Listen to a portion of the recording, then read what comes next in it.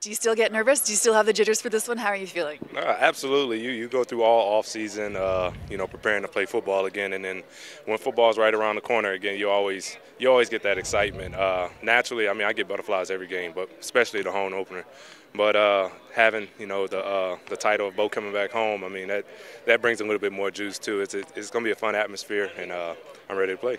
Yeah, let's get into that. What is it going to be like for you to see him on the other team? Well, I pray that he does well, but at the end of the day, we're going to get some picks on him, and then we're going to win this game.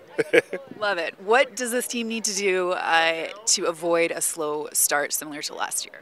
Just continue doing what we're doing, trust the process, and do everything that we communicated that we're going to do.